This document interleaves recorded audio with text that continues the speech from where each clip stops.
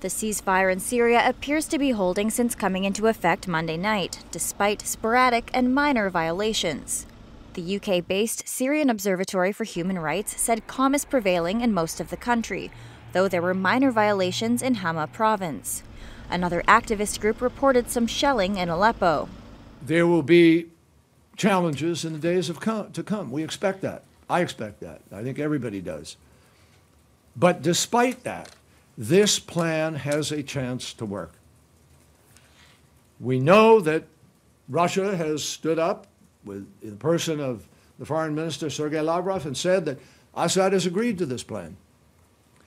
And they have obviously joined us in accepting responsibility for trying to put this into place. Syrian President Bashar al-Assad used the hours before the ceasefire was set to start to promise victory, indicating that this truce may only be temporary. Syria is determined to recover every area from terrorists, re-establishing safety and security. Heavy violence continued in Syria in the hours before the ceasefire started. If it holds for 7 days, the U.S. and Russia will undertake a new collaboration of airstrikes against Islamic State and jihadist militants in Syria. We believe that this is the only realistic and possible solution to this conflict, is ultimately a political outcome.